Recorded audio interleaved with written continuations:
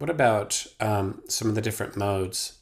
This is the beats mode. Now, the beats mode has some extra damage in here, and let's take a closer look at it.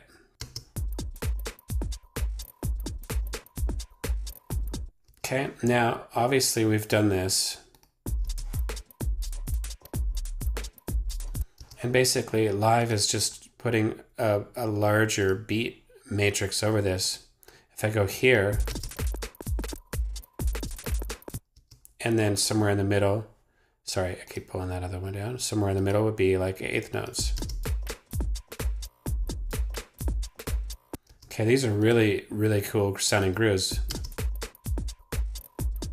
Okay, let's go, for the purpose of demonstrating this next bit, I'm going to go all the way out to transients, these guys. Here's the deal. When you're moving warp markers around, the possibility exists, as in right there, where I have moved something beyond the available audio, and there's sort of a empty hole there. Now, if I have this, the signal is the playhead is going to go straight to this hole and stop. You can see the visual representation. It'll stop, play a gap, and then go through. So it gives a really gatey sound. Okay, the next version is just a looping. And what it'll do now is the playhead will come here, go to the end of the loop, and then it's going to go back a half again, copy it till it has enough time to go through. So it's kind of like a doubling of this part here. Check it out. Okay, the next one is a reversal.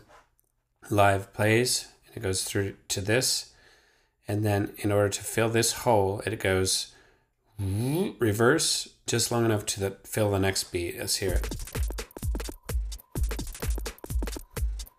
And these things become, quite apparent way down.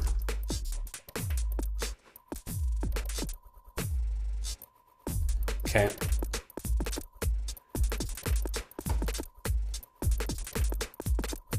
Okay, lastly, down here,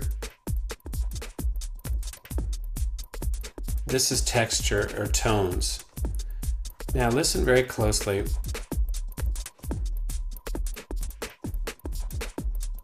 How this is going to affect my swing. Watch this.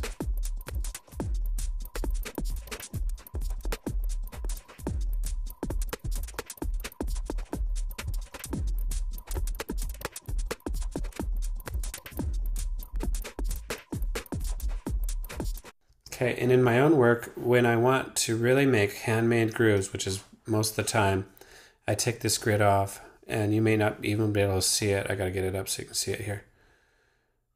I take the grid off, just like this, and then I move this around while I'm listening. And I'll just take sections, either gray or warped, and just move them.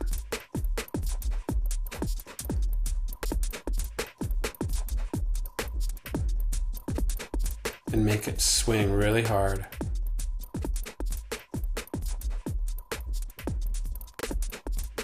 Okay, that's tones and grain size.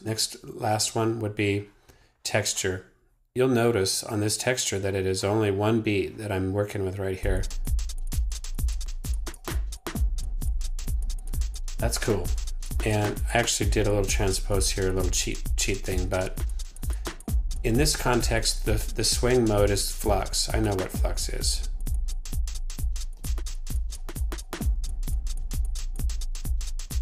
Okay, it's a little bit more subtle to hear. In the next session, we're going to look at quantizing audio and look at some of the overall groove functions that Live has.